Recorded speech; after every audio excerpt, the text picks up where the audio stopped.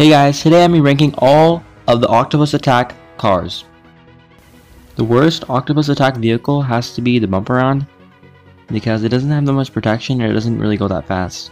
So that's why I put it in the number 5 spot. The next car on the list is the T-Doff 2.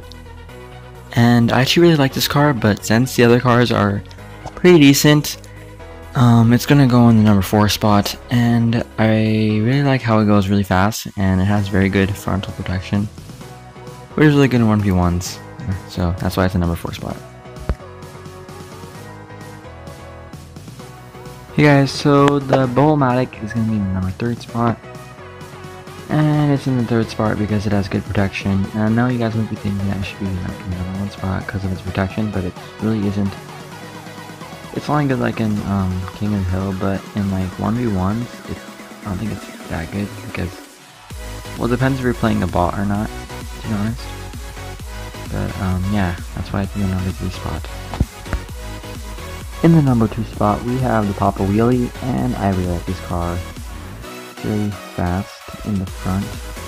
It's still pretty fast in the back.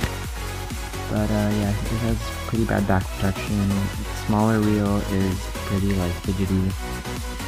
But yeah, it is better in 1v1s, which is why it's in the number 2 spot.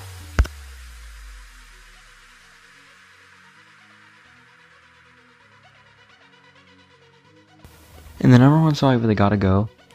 And yeah, this car is very fast, and it can survive any like attack from the front, unless the car is like really strong or something, or it can like have some kind of hanging method like the Santa sleigh, as you can see here. But yeah, this is why it's the number 1 spot, and it can do really good 1v1s, and that's what this tier list is mostly based on. So yeah. Okay guys, hope you liked the video, and yeah, please subscribe and like the video if you're new. And yeah, as you see, we gotta go. It's pretty OP. Bye.